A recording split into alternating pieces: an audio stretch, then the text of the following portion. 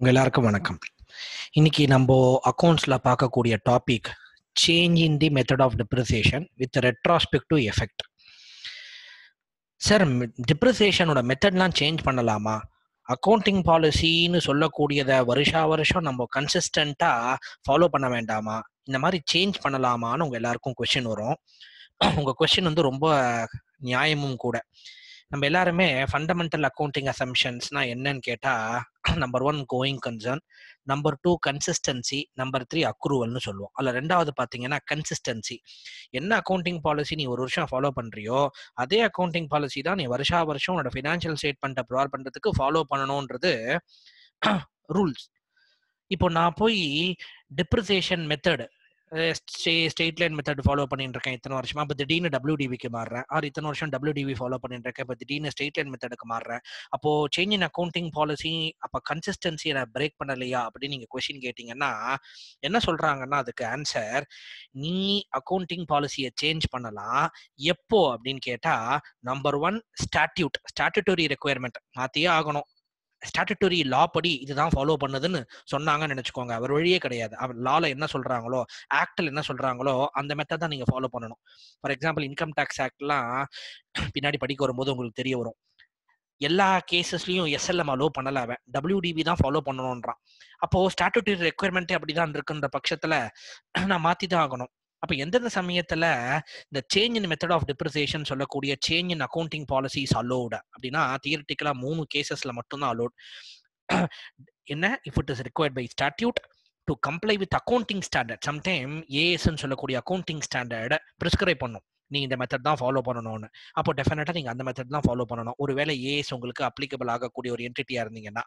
அதே மாதிரி இப்ப நான் சேஞ்ச் பண்றதுனால, என் அக்கௌண்டிங் பாலிசியை இப்ப மாத்துறதுனால உன்னோட ஃபினான்ஷியல் ஸ்டேட்மெண்ட் இன்னும் பெட்டரா ப்ரிப்பேர் பண்ண முடியும், இன்னும் பெட்டரா ப்ரெசென்ட் பண்ண முடியும் ரீடர் ஆஃப் த ஃபினான்ஷியல் ஸ்டேட்மெண்ட்டுக்கு நீங்க ஃபீல் பண்ணீங்கன்னா then you are allot to change it. இந்த 3 காரணம் இருந்தால் மட்டுமே you are suppose to change your accounting policy. ஓகேவா? சரி சார், இப்போ நான் டிப்ரிசியேஷன் மெத்தடை சேஞ்ச் பண்றேன். இதுக்கு முன்னாடி WDV ஃபாலோ பண்ணியிருந்தேன், இப்போ SLM மெத்தட் ஃபாலோ பண்றேன் அப்படின்னா இப்போ நான் ஃபாலோ பண்ண போறேன்னு சொல்றேன்ல, அதை எப்படி இந்த ரீசன்ட் அந்த சேஞ்சை கொண்டு வர போறேன் என் புக்ஸ் ஆஃப் அக்கௌண்ட்ஸ்ல? பழைய டேட்ல இருந்தா இல்ல கோயிங் ஃபார்வர்டா? இந்த பழைய டேட்ல இருந்து பேக் டேட்டட்ல இருந்தே இம்பாக்ட் கொண்டு வரணும் அப்படின்னா அது பேர் தான் ரெட்ராஸ்பெக்டிவ் எஃபெக்ட்னு பேர். நான் வந்து 1/1/2016 ஒரு அசெட்டை வாங்கியிருப்பேன். 1/1/2020 வரைக்கும் நான் வந்து SLM மெத்தட் தான் ஃபாலோ பண்ணிட்டு இருப்பேன். அதுக்கப்புறம் நான் WDVக்கு மாறலாம்னு நினைக்கிறேன். இப்ப மாறலாம்னு நினைக்கிறது வித் எஃபெக்ட் ஃப்ரம் ப்ரையர் டேட்ல இருந்தா, அசெட் வாங்கினேன் அந்த டேட்ல இருந்தே மாத்த போறேனா, புக்ஸ்ல இம்பாக்ட் கொடுக்க போறேனா, இல்ல இனிமே ப்ரிப்பேர் பண்ணக்கூடிய financial ஸ்டேட்மெண்ட்டுக்கு I can use the new மெத்தட்னு சொல்ல போறேனான்றது அந்த கம்பெனியோட பாலிசியை பொறுத்து இருக்கு.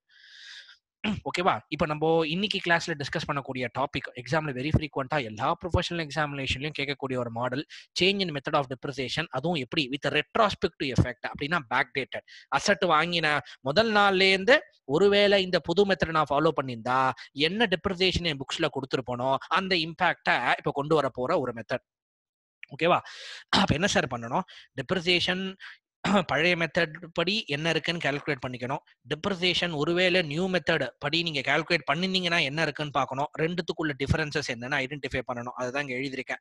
Depreciation should be recalculated as per new method. அதே மாதிரி depreciation should also be calculated as per the old method. ரெண்டுத்துக்குள்ள டிஃபரன்ஸை பார்க்கணும். இப்போ ரெண்டுத்துக்குள்ள டிஃபரன்ஸ், ஃபார் எக்ஸாம்பிள் புது மெத்தட் படி நான் ஃபாலோ பண்ணியிருந்தேன்னா 70,000 டிப்ரிசியேஷன் கொடுத்துருக்கணும். நான் பழைய மெத்தட் படி ஃபாலோ பண்றதுனால 90,000 கொடுத்துட்டேன்னா எக்ஸஸா டிப்ரிசியேஷன் புக்ஸ்ல ப்ரொவைட் பண்ணிட்டேன்னு அர்த்தம். இப்போ நான் புது மெத்தட் படி 80,000 டிப்ரிசியேஷன் கொடுத்துருக்கணும், என் பழைய மெத்தட் படி ஒரு 60,000 தான் கொடுத்துருக்கேன் அப்படின்னா 20,000 கம்மியா டிப்ரிசியேஷன் சார்ஜ் பண்ணிட்டீங்கன்னு அர்த்தம். அது பேர் தான் டிஃபிஷியன்சி ஆர் ஷார்டேஜ்னு பேரு. ஒருவேளை அதிகமா டிப்ரிசியேஷன் புக்ஸ்ல கொடுத்துட்டீங்கன்னா அது பேர் சர்ப்ளஸ் ஆர் எக்ஸஸ்ன்னு பேர். ஓகேவா? இப்போ இந்த டிஃபிஷியன்சி ஆர் ஷார்டேஜ்னா என்ன அர்த்தம் திருப்பியும் சொல்றேன். பழைய மெத்தட் படி 60,000 டிப்ரிசியேஷன் கொடுத்துருக்கீங்க, இப்போ கம்பெனி மெத்தட் சேஞ்ச் பண்ணிடுச்சு, இனிமே WDV தான் ஃபாலோ பண்ண போறோம் வித் ரெட்ராஸ்பெக்டிவ் எஃபெக்ட்னு எக்ஸாம்பிளுக்கு சொல்றேன். அதுபடி பார்த்தா 90,000 வருது. ஆனா நீங்க பழசு கொடுத்துருக்கிறது எவ்வளவு? ஒரு 60,000 தானே.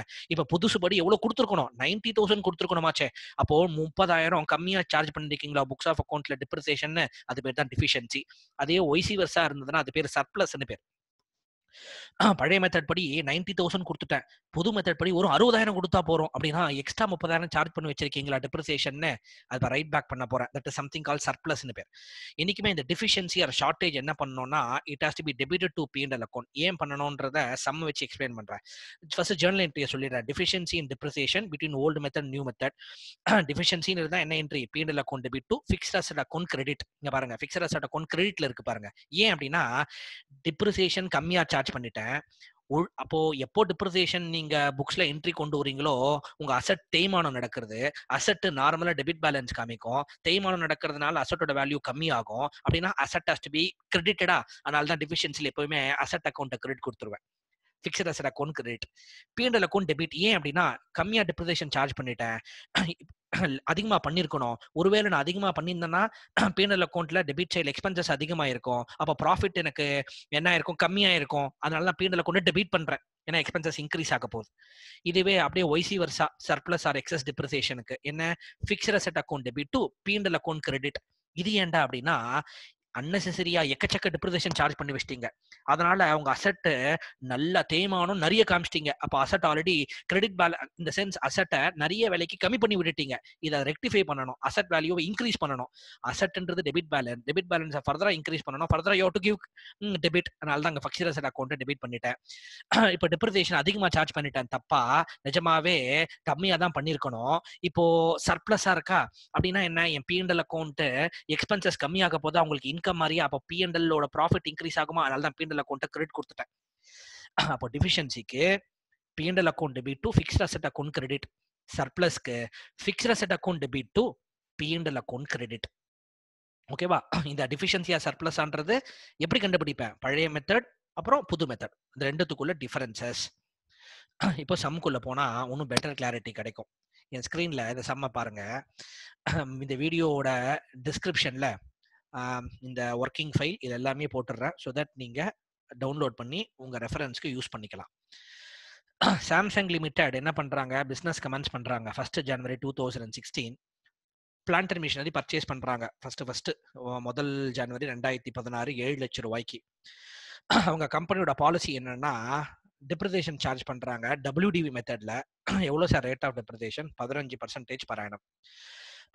அது மட்டும் கிடையாது, இந்த ரெண்டாவது சொல்றான் பாருங்க, இது எக்ஸாமினேஷன் கொஸ்டின், இது ப்ரொஃபஷனல் எக்ஸாமினேஷன்ல கேட்ட கொஸ்டின்.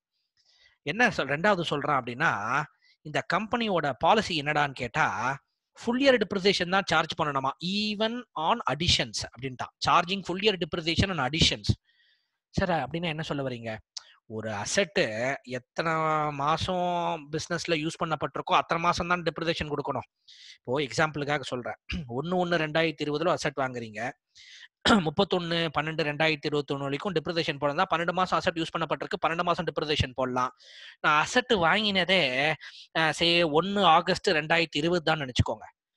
நான் 31/12/2020க்கு புக்ஸ் ஆஃப் அக்கௌண்ட் க்ளோஸ் பண்ணும்போது வாங்கின அசெட்டே ஆகஸ்ட் தானே. அப்போ அசெட் பிசினஸ்ல எவ்வளவு நாள் யூஸ் பண்ணப்பட்டிருக்கு, August, September, October, November, December, 5 மாசம் தான் யூஸ் பண்ணப்பட்டிருக்கு. அப்ப 5 மாசம் தானே டிப்ரிசியேஷன் கொடுக்கணும், நியாயமா 5 மாசம் தான் கொடுக்கணும்.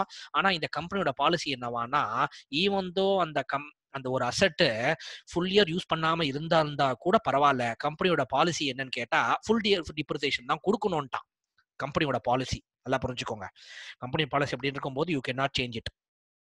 Charging full year depreciation even on additions. அப்போ அடிஷன் யூஸ் பண்றது நவம்பர் மாசம் தான் அசட்டே வாங்கியிருக்கேன், டிசம்பர் புக் க்ளோஷர் வந்துருச்சு, லிட்டரலா நவம்பர் 1ஆம் தேதி வாங்கிருக்கேன்னா நவம்பர் டிசம்பர் 2 மாசம் தான் அசட் யூஸ் பண்ணிருக்கேன். லிட்டரலி ஸ்பீக்கிங் அக்கௌண்டிங் கான்செப்ட் படி 2 மாசத்துக்கு தான் டிப்ரிசியேஷன் போடணும். பட் இருந்தாலும் இந்த கேஸ்ல கம்பெனியோட பாலிசி என்னவா, ஃபுல் இயர் டிப்ரிசியேஷன் கொடுக்க போறோமா. வந்து அது 2 months யூஸ் பண்ணியிருந்தா கூட என்டையர் 12 மாசம் யூஸ் பண்ணியிருந்தா என்ன டிப்ரிசியேஷனோ அந்த இம்பாக்ட் தான் கொடுக்கணும்ட்டா கம்பெனி பாலிசி. அதுக்கப்புறம் கம்பெனி ஒரு பிளான்ட் அண்ட் மிஷினரி வாங்குறதோட நிறுத்தல 7 லட்சம் ரூபாய்க்கு. 1 ஆகஸ்ட் 2017 1,50,000 ரூபாய்க்கு வாங்குறாங்க. அதுக்கப்புறம் இன்னொரு பிளான்ட் அண்ட் மிஷினரி வாங்குறாங்க 30 செப்டம்பர் 2020 2 லட்சம் ரூபாய்க்கு. அதுக்கப்புறம் என்னன்னா இதுதான் ரொம்ப இம்பார்ட்டன்ட், எக்ஸாம்ல ரொம்ப வைட்டலான ஏரியா, இதுக்காக தான் இந்த பெரிய வீடியோவே. என்ன சொல்றான்னு பாருங்க, பியூட்டிஃபுல் சம் இது. 1/1/2020 கம்பெனி என்ன பண்ணிட்டாங்க, they have decided, என்ன டிசைட் பண்ணிட்டாங்களா, they are going to change the method as well as the rate of depreciation. இங்க மெத்தட் மட்டும் சேஞ்ச் ஆகல, ரேட் ஆஃப் டிப்ரிசியேஷனும் சேஞ்ச் ஆகுது. முன்னாடி என்ன மெத்தட் ஃபாலோ பண்ணியிருந்தாங்க, WTV என்ன ரேட்ல 15% per annumல. இப்போ 1/1/2020 கம்பெனி என்ன டிசைட் பண்ணிட்டாங்க, நம்ம SLM பேசிஸ்க்கு மாறிடலாம். எஸ்எல்எம் பேசிஸ்ல மாறினா மட்டும் போறாது 10% per annumல டிப்ரிசியேஷன் சார்ஜ் பண்ணலாம். சரி 1/1/2020 கம்பெனி இனிமே கோயிங் ஃபார்வர்ட் நம்ம ஃபினான்ஷியல்ஸ் அப்படி ப்ரிப்பேர் பண்ணலாம்னு சொல்லியிருந்தாங்கன்னா நம்ம ஜாப் ரொம்ப ஈஸியா போயிருக்கும். ஆனா அவங்களோட பாலிசி என்ன சொல்லிட்டான் பாருங்க, கீ வார்த்தை, it was decide to change the method and rate of depreciation to 10% per annum on straight line basis with retrospective effect. இதுதான் கீ வார்த்தை இருக்கு பாருங்க. ரெட்ராஸ்பெக்டிவ் எஃபெக்ட் அப்படின்னா back dated effect. backdated effect with retrospective effect எப்போல இருந்தா 1/1/2016 இருந்து ஒருவேளை நான் SLM method follow பண்ணியிருந்தா என்ன டெப்ரிசியேஷன் இருக்குமோ அந்த இம்பாக்டை என் புக்ல கொண்டு வரணும்னு டிசைட் பண்ணிட்டாங்க. இன்னைக்கு 1/1/2020 டெப்ரிசியேஷன் இயர் அண்ட் அட்ஜஸ்ட்மெண்ட் நார்மலா 31/12 தான் அந்த இயர் அண்ட் அட்ஜஸ்ட்மெண்ட் பண்ண டெப்ரிசியேஷன் என்ட்ரியை போடுவாங்க. அப்போ உங்களுக்கு டவுட்டே வரக்கூடாது. 1/1/2020 கம்பெனி டிசைட் பண்ணிட்டாங்கன்னா obviously 31/12/2020 books of accounts calendar இயர்னு assume பண்ணிட்டீங்கன்னா க்ளோஸ் பண்ணும்போது அந்த 2020 உண்டான வருஷத்துக்கு உண்டான டெப்ரிசியேஷனை நிச்சயமா புது மெத்தட் தான் ஃபாலோ பண்ணிருப்பாங்க. புது மெத்தட் என்ன? Straight line basis. ஏன் அப்படின்னா 1/1/2020 கம்பெனி டிசைட் பண்ணிட்டாங்களே நம்ம மெத்தட் ஆஃப் டெப்ரிசியேஷனை மாத்திடலான்னு. டிப்ரிசியேஷன்றது இயர் எண்டு வருஷா வருஷம் இயர் எண்ட்ல போடக்கூடிய என்ட்ரி. அப்போ 2020 உண்டான 12 மாசத்துக்கு உண்டான depreciation obviously they would have followed only new method. அப்ப பழைய மெத்தட் எது வரைக்கும் தெரியுமா ஃபாலோ பண்ணிருப்பாங்க, போட்டிருப்பாங்க புக்ஸ்ல 31/12/2019 வரைக்கும் தான் இவங்க பழைய மெத்தடை ஃபாலோ பண்ணிட்டு இருப்பாங்க. கரெக்டா? பழைய மெத்தட் என்ன? டபிள்யூடிவி மெத்தட். என்ன ரேட்ல? 15% per annumல. இப்ப என்ன பண்ண போறோம் தெரியுமா நம்ம ஒர்க்கிங்? ரொம்ப சிம்பிள். டபிள்யூடிவில இவங்க 31/12/2019 வரைக்கும் டபிள்யூடிவி தானே சார்ஜ் பண்ணிருப்பாங்க அசெட்டுக்கு 15% per annumனு. அப்போ எவ்வளவு டெப்ரிசியேஷன் புக்ஸ்ல ப்ரொவைட் பண்ணிருக்காங்க? ஒருவேளை அவங்க வாங்கின தேதியிலேருந்து வித் ரெட்ராஸ்பெக்டிவ் எஃபெக்ட் 1/1/2016 இருந்து 31/12/2019 வரைக்கும் புது மெத்தட்னு சொல்லக்கூடிய எஸ்எல்எம்ல 10% பேசிஸ்ல சார்ஜ் பண்ணியிருந்தா என்ன டிப்ரிசியேஷன்? ரெண்டுத்து தான் டிஃபரன்ஸ் அனலைஸ் பண்ண போறோம். டிஃபிஷியன்சியா சர்ப்ளஸா? ரொம்ப இம்பார்ட்டன்ட். இந்த சம்ல கம்பெனியோட பாலிசியும் ஞாபகம் வச்சுக்கணும். ஈவன் தோ ஒரு அசெட் 2 மாசம் 1 மாசம் எக்ஸாம்பிள் எவ்வளவு மாசம் யூஸ் பண்றாங்கிறது பொருட் கிடையாது. ஃபுல் இயர் டெப்ரிசியேஷன் தான் கொடுக்கணும்ன்றது கம்பெனியோட பாலிசி. ரெண்டாவதுல சொல்லிட்டான் பாருங்க, charging full year depreciation on addition தான். என்ன கேட்கறான் தெரியுமா? You are required to calculate difference in depreciation to be adjusted in the plant and machinery account and show the ledger account for the year ended 2020 உண்டான ledger account மட்டும் தான் கேட்கறான். எக்ஸாம்ல உங்களை ஜேர்னல்லாம் கூட கேட்கல, டைம் வேஸ்ட் பண்ணாதீங்க. ப்ரையர் டேட்டட் லெட்ஜர் அக்கௌண்ட்லாம் கூட கேட்கல, வெறும் 2020 உண்டான லெட்ஜர் அக்கௌண்ட் மட்டும் தான் கேட்கறான். எக்ஸலன்ஸா? ஓகேவா? இந்த சம் ஆன்சர், இந்த சம் சொல்யூஷன்ல போறதுக்கு முன்னாடி கொஸ்டின் பார்க்கும்போதே சில விஷயங்கள்லாம் மைண்ட்ல ஏத்தி வச்சுட்டோம்னா சால்வ் பண்ணும்போது ஈஸியா புரியும். இங்க பாருங்க, 30 செப்டம்பர் 2020 ஒரு அசெட் வாங்கியிருக்காங்க பிளான்ட் அண்ட் மிஷினரி 2 லட்சம் ரூபாய்க்கு. கரெக்டா சொல்லுங்க, இந்த 30/9/2020 2 லட்சம் ரூபாய்க்கு இந்த கம்பெனி வாங்கியிருக்காங்களே, இந்த 2 லட்சம் ரூபாய்க்கு கம்பெனி என்ன மெத்தட் டிப்ரிசியேஷன் ஃபாலோ பண்ணிருப்பாங்க? டபிள்யூடிவியா எஸ்எல்எம்மா? டபிள்யூடிவி நீங்க சொன்னீங்கன்னா ஆன்சர் தப்பு. ஏன் அப்படின்னா 1/1/2020 கம்பெனி டிசைட் பண்ணிட்டாங்களே மெத்தடை சேஞ்ச் பண்ணிடலாம் எஸ்எல்எம்க்குன்னு. 30/9/2020 ஒரு அசெட் வாங்குறாங்க. ஆப்வியஸ்லி 2020 உண்டான டிப்ரிசியேஷன் இயர் எண்ட்ல தான் போடுவான், இயர் எண்ட் என்ட்ரி டிப்ரிசியேஷன். அப்போ 31/12/2020 போடும்போது கம்பெனி நியூ மெத்தட் தான் ஃபாலோ பண்ணிருப்பாங்க, எஸ்எல்எம் தான். அப்போ இந்த 2 lakhsக்கு எஸ்எல்எம் தான் ஃபாலோ பண்ணிருப்பாங்க. அப்போ இந்த 2 lakhs எனக்கு கம்பேரிசன் பர்பஸ்க்கு வரப்போறது இல்ல. என் கம்பேரிசன் பர்பஸ்க்கு என்ன தெரியுமா வரப்போகுது? இந்த 7 லட்சம் ரூபாயும் இந்த 1,50,000. ஏன்னா இது ரெண்டும் தான் எப்போ வாங்கப்பட்டிருக்கு? 1/1/2000 முன்னாடி லிட்டரலா வாங்கப்பட்ட அசெட். அப்போ இந்த 2 அசெட்டுக்கு பழைய மெத்தட் படி எவ்வளவு டெப்ரிசியேஷன் போட்டிருப்பாங்க, புது மெத்தட் படி எவ்வளவு டெப்ரிசியேஷன் போட்டிருக்கணும், இது ரெண்டுத்தையும் கம்பேர் பண்ண போறேன். அதுதான் என் டிஃபிஷியன்சியா சர்ப்ளஸ். கிளியரா இருக்கா? இப்ப வாங்க ஒர்க்கிங் நோட் நம்பர் 1. எப்போ வாங்கினாங்க? மொத்தம் 2 அசெட் வாங்கியிருக்காங்க. 3 வாங்கினாங்களே சார் அப்படின்னா, நான் 3வது அசெட் தான் எனக்கு கம்பேரிசன் பர்பஸ்க்கு தேவைப்பட போது இல்ல. ஏன்னா அந்த 3வது அசெட் தான் டிஃபால்ட்டா எஸ்எல்எம் தான் போட்டுருக்க போறாங்க. அப்ப ஏன் நான் கம்பேர் பண்ணணும்? அப்போ எப்போ கம்பேரிசன் உள்ள வரும்? பழைய மெத்தட் படி போட்டிருக்கணும், பழைய மெத்தட் படி போட்டிருக்கேன், புது மெத்தட் படி போட்டிருக்கணும். ரெண்டுத்துக்குள்ள டிஃபரன்ஸ் தான் எனக்கு டிஃபிஷியன்சியா சர்ப்ளஸ். இங்க நான் கம்பேரே பண்ண வேண்டாம். ஏன்னா பழைய மெத்தட் புது மெத்தட்னு பேச்சுக்கே இடம் கிடையாது. இந்த 30 செப்டம்பர் 2020 நீங்க வாங்கின அசெட்டுக்கு டிஃபால்ட்டா நியூ மெத்தட் தான் போட்டிருப்பான். நியூ மெத்தட் என்ன? எஸ்எல்எம்ல தான் போட்டிருப்பான், 10% per annum. ஏன்னா 1/1/2020 கம்பெனி டிசைட் பண்ணிட்டான் நம்ம மெத்தட் ஆஃப் டெப்ரிசியேஷனை சேஞ்ச் பண்ணிடலான்னு. அப்போ இது ரெண்டு தான் என்னோட பேசிஸ் ஆஃப் கம்பேரிசனுக்கு இம்பார்ட்டன்ட். சரி, 7 லட்சம் ரூபாய்க்கு வாங்குற அசெட் எப்போ வாங்குறேன்? 1/1/2016. இன்னொரு அசெட் எப்போ வாங்குறேன்? 1 ஆகஸ்ட் 2017. இது ரெண்டும் பழைய மெத்தட் படி 15% per annum WDV படி போட்டுந்தா எவ்வளோ நாள் எவ்வளோ வருஷம் WDV படி போட்டிருப்பாங்க சார் அப்படின்னா 1/1/2020 கம்பெனி டிசைட் பண்ண change in method of depreciation மாறிடலான்னு SLMக்கு. அப்போ 31/12/2019 வரைக்கும் தான் கம்பெனி WDV போட்டிருக்குமா? இப்போ 31/12/2019 வரைக்கும் WDV 15% per annumல அவங்க ஃபாலோ பண்ணியிருந்தாங்க அப்படின்னா எவ்வளவு டெப்ரிசியேஷன் புக்ஸ்ல என்ட்ரி விழுந்திருக்குன்றத போடுற ஒர்க்கிங் தான் ஒர்க்கிங் நோட் நம்பர் 1. 1/1/2016 7 lakhs வாங்குற அசெட், 1/8/2017 இன்னும் 1,50,000 ரூபாய்க்கு வாங்குற அசெட், ரெண்டுமே WDV படி 15% per annumல டிப்ரிஷியேட் பண்ணிட்டே வரேன். For example 1/1/2016 7 lakhs calendar year. அப்போ 31/12/2016ல 7 lakhsல 15% 1,05,000 போயிடும். அப்போ 1/1/2017ல என் book value of the asset எவ்வளவா மாறும்? 7 lakhs minus 1,05,000 5,95,000 மாறும். அதுக்கப்புறம் 31/12/2017 அடுத்த 12 மாசத்துக்கு டிப்ரிசியேஷன் எவ்வளோ? இந்த 5,95,000ல 15% 89,250. அப்போ 1/1/2018ல என் book value of the asset 5,05,750 மாறிடும். அதுக்கப்புறம் 31/12/2018ல இந்த 5,05,750ல 15% அப்படி போட்டா 75,860 75,863 இதை போட்டுட்டே போவேன். டில் 31/12/2019 உண்டான டெப்ரிசியேஷனும் WDVல தான் ஃபாலோ பண்ணிருப்பேன். எவ்வளவு வரும்? 4,29,888ல 15% 64,483. அப்போ 1/1/2020 அன்னைக்கு என் book value of the asset எவ்வளவு தெரியுமா இருக்கும்? 3,65,404. எந்த அசெட்டோட புக் வேல்யூ? 7 லட்சம் ரூபாய்க்கு வாங்கின அசெட்டோட புக் வேல்யூ 1/1/2020 அன்னைக்கு 3,65,404 இருக்கும். 31/12/2020 போட வேண்டாமா சார்னா அதுதான் SLMல போட்டிருப்பானே. என் கம்பேரிசனுக்கு பர்பஸ் எனக்கு அது இம்பார்ட்டன்ட் இல்லை இப்போ, அதனால அங்கேயே ஸ்டாப் பண்ணிட்டேன். ஏன்னா 1/1/2020 they have decided to change the method of depreciation. Obviously 31/12/2020க்கு SLM தான் ஃபாலோ பண்ணிருப்பாங்க, WDV ஃபாலோ பண்ணிருக்க மாட்டாங்க, அதனால நான் போடல. அதே மாதிரி தான் இந்த 1,50,000 ரூபாய்க்கு அசெட் வாங்குறான் 1 August 2017. ரொம்ப பியூட்டிஃபுல்லா அதை அப்சர்வ் பண்ணுங்க. 1 August 2017 வாங்குறான் 1,50,000 ரூபாய்க்கு. இப்போ நெக்ஸ்ட் அக்கௌண்டிங் இயர் டிசம்பர் வந்துடும். அப்ப 31/12/2017 இயர் எண்ட்ல டெப்ரிசியேஷன் போட்டிருக்கும் போது அசெட் எத்தனை மாசம் யூஸ் பண்ணப்பட்டிருக்கு? August, September, October, November, December 5 மாசம் மட்டும்தான் அந்த asset it was put to use in the business. அப்போ 5 மாசத்துக்கு ஒன்னா டெப்ரிசியேஷன் தானே சார் போடணும். அப்படின்னா எவ்வளோ?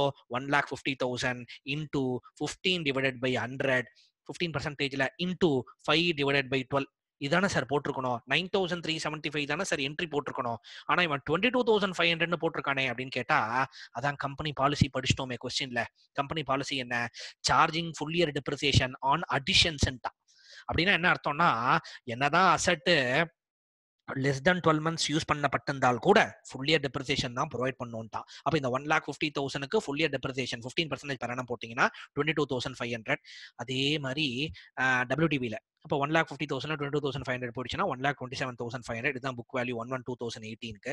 அப்புறம் 31/12/2018க்கு இந்த 1,27,500ல 15%. இதெல்லாம் அப்படியே போட்டுன்னு போயிட்டே இருப்பேன் டில் 31/12/2019. 1/1/2020க்கு ஓட புக் வேல்யூ ஆஃப் அசெட் என்ன இருக்கும்? 92,119 இருக்கும். இங்க 1/1/2020 ஓட புக் வேல்யூ ஆஃப் அசெட் எவ்வளோ? அதான் क्वेश्चनல பார்த்தோமே 3,65,404 92,119. கிளியரா இருக்கா? இப்ப பாருங்க கேர்ஃபுல்லா. Total cost of the asset 7 லட்சம் பிளஸ் இந்த புது asset 1,50,000 8,50,000 total cost of the asset. எப்போ 1/1/2016 போது நான் வாங்கும் போது ஒரிஜினல் காஸ்ட் 8,50,000. 1/1/2020ல இந்த அசெட்டோட புக் வேல்யூ 3,65,404 பிளஸ் 92,119. அப்படின்னா இப்போ இன்னி தேதியில 1/1/2020ல புக் வேல்யூ புக்ல அந்த அசெட்டோட வேல்யூ எவ்வளவு இருக்குன்னு கேட்டா 4,57,523 தான் இருக்கான். சார் 8,50,000 ரூபாய்க்கு அசெட் வாங்கினோம், அந்த அசெட்டோட புக் வேல்யூ இப்போ 4,57,523 தான் காமிக்கிறோம்னா இந்த பேலன்ஸ் 3,92,477 என்ன சார் ஆச்சு? அசெட் வேல்யூ கம்மி ஆயிருக்குன்னு தெரியுது. கம்மி ஆயிருக்கிறது தான் தேய்மானம், which is nothing but depreciation. அப்போ டோட்டல் டெப்ரிசியேஷன் புக்ல என்ன விழுந்திருக்கும்னா பழைய மெத்தட்ல 3,92,477 விழுந்திருக்கும். சூப்பரா. இப்போ யோசிச்சு பாருங்க, இந்த company retrospective எஃபெக்ட்ல method of டெப்ரிசியேஷனை change பண்றான். அதுவும் எப்பல இருந்து சேஞ்ச் பண்றான்? क्वेश्चनல க்ளீனா சொல்லிட்டான். the company have decided to change it with retrospective effect from 1/1/2016 தான். அப்போ 1/1/2016ல இருந்து SLM ஃபாலோ பண்ணிருந்தா என்ன டெப்ரிசியேஷன் வந்திருக்கணும்ன்றத கால்குலேட் பண்ணக்கூடியது தான் ஒர்க்கிங் நோட் நம்பர் 2. ரொம்ப straight forward calculation. Straight line மெத்தட்னு உங்க எல்லாருக்குமே தெரியும். ஒரிஜினல் காஸ்ட் ஆஃப் தி அசெட்ல ஸ்ட்ரெயிட்டா அந்த பர்சன்டேஜ் அப்ளை பண்ணிட்டு போயிடுவேன். அந்த பர்சன்டேஜ் ஐ மீன் அந்த டெப்ரிசியேஷன் ஃபிக்ஸ்டா இருக்க போகுது. அதனால தான் it is also called straight line மெத்தட்னு சொல்லுவான், ஆர் ஃபிக்ஸ்டு பர்சன்டேஜ் பேசிஸ் மெத்தட்னு சொல்லலாம். What ever it is. 1/1/2016 7 லட்ச ரூபா அசெட்டோட வேல்யூ, 1/8/2017 வாங்கின அசெட்டோட வேல்யூ 1,50,000. இந்த 7 lakhsல 10% SLM மெத்தட் சேஞ்ச் ஆயிடுச்சு, ரேட் ஆஃப் டெப்ரிசியேஷன். அப்போ 70,000 வரும். அப்புறம் இந்த 70,000 பாருங்க, அந்த ஒரிஜினல் காஸ்ட் மெத்தட்ல அதுதான் ஒரிஜினல் காஸ்ட் ஆஃப் அசெட்ல 10% போட்டா என்ன வருமோ எல்லா வருஷமும் அதே தான் இருக்க போகுது, ஃபிக்ஸடா இருக்க போகுது. 70,000 அதே மாதிரி 1/1/2020 ஸ்டாப் பண்ணிடுவேன். ஏன்னா என் கம்பேரிசன் பர்பஸ்க்கு எனக்கு அதுதான். ஏன்னா 31/12/2020 ஆப்வியஸ்லி மேல இருக்க ரெண்டு அசெட்டுக்கும் WDV தான் யூஸ் பண்ணிருப்பேன், ஐ மீன் சாரி SLM தான் யூஸ் பண்ணிருப்பேன். இங்க 31/12/2020க்கும் SLM தான் யூஸ் பண்ண போறேன். அதனால எனக்கு கம்பேரிசன் பர்பஸ்க்கு அது தேவையில்லை. அதனால I'm stopping it on 1/1/2020 book value 4,20,000 SLM மெத்தட்ல. இந்த அசெட்டுக்கு SLM மெத்தட்ல 1,50,000 சார் 5 மாசம் தான் யூஸ் பண்ணப்பட்டிருக்கு, கம்பெனி பாலிசி ஃபுல் இயர் தானே கொடுக்கணும்ட்டா. அப்போ 1,50,000 10% 15,000. எல்லா வருஷமும் fixed SLM method straight line basis மெத்தட்ல அது ஃபிக்ஸடா இருக்க போகுது. அதனால தான் 15,000 எல்லாம் போட்டுட்டேன் டில் 1/1/2020. இப்போ பாருங்க, டோட்டலா அந்த அசெட்டோட மதிப்பு 7 லட்சம் பிளஸ் 1,50,000 8,50,000 ரூபாய். ஆனா 1/1/2020 அன்னைக்கு இந்த அசெட்டோட புக் வேல்யூ மதிப்பு எவ்வளோனா 4,20,000 பிளஸ் 1,05,000 இருக்கா? இது கிடையாது, இங்க எழுதிக்கிறேன். ஓகேவா? 4,20,000 பிளஸ் 1,05,000. அப்ப எவ்வளோ? 5,25,000 சார். 8,80,000 ரூபாய்க்கு வாங்கின அசெட்டோட மதிப்பு ஒரு 5,25,000. டெப்ரிசியேஷன் இப்ப என்ன சார் ஆச்சு? ரிமைனிங் 3,25,000 தேய்மானம், அதுதான் டெப்ரிசியேஷன் 3,25,000. கிளியரா இருக்கா? இப்ப பாருங்க, ஒர்க்கிங் நோட் நம்பர் 3 கம்பேர் பண்றேன். பழைய மெத்தட் படி 3,92,477 டெப்ரிசியேஷன் ப்ரொவைட் பண்ணிட்டேன் புக்ஸ்ல. எப்படி சார் இந்த 3,92,477 வந்தது? தோ ஒர்க்கிங் நோட் நம்பர் 1 இருக்கா, 3,92,477. புது மெத்தட் படி கம்பெனி மெத்தட் சேஞ்ச் பண்ணிடுச்சு, SLM மெத்தட் 10%. அதுபடி என்ன டெப்ரிசியேஷன் வந்திருக்கணும்? 3,25,000 தான் வந்திருக்கணும், ஒர்க்கிங் நோட் நம்பர் 2. அப்போ என்ன ஆச்சு?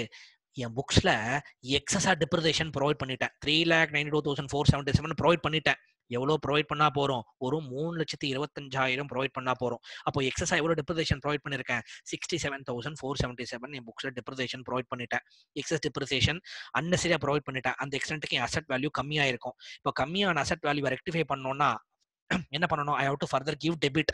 அசெட் வேல்யூ இப்போ இன்க்ரீஸ் பண்ணி விடணும். ஏன்னா தேய்மானுன்ற பேர்ல நிறைய கம்மி பண்ணி விட்டுட்ட அசெட் வேல்யூ, அதை ரெக்டிஃபை பண்ணணும். ஸோ உங்க எல்லாருக்கும் என்ட்ரி தான் தெரியும். Excess டெப்ரிசியேஷனுக்கு plant and machinery account debit to profit and loss account 67,477.